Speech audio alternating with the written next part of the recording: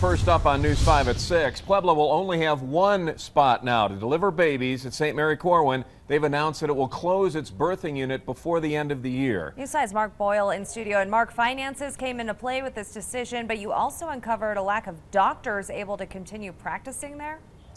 That's right. Most docs in Pueblo practice at both large hospitals, but the birthing unit is underwater by millions of dollars, and there simply aren't enough providers for patients. For that reason, some tough decisions were made.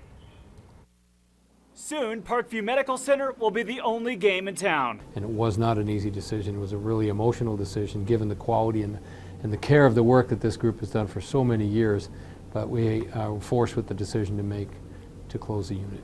That decision made after they realized that paired with financial struggles in the birthing unit at St. Mary-Corwins.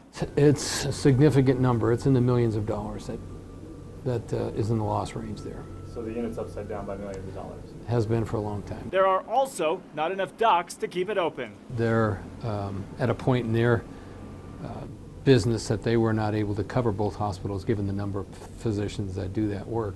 Now across town, Parkview Medical Center is tasked with taking on the extra 35 to 45 births a month. We've got a renovation of the nursery laid out that's going to be very helpful, and then we have some different things going on the floor, and the team and the leaders up there have some great ideas. And while financial struggles in birthing units isn't an unusual thing. Do we make money on it? No. Is it what we get to do? Yes. It's part of our complete service package. It's considered a cost of doing business for the community.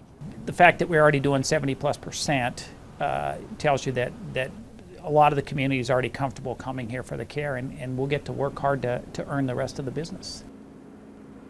And this will go into effect at St. Mary-Corwins on December 15th. We're told, though, patients are already starting to make that move over to Parkview. Covering Pueblo for News 5, I'm Mark Boyle. Mark, thanks.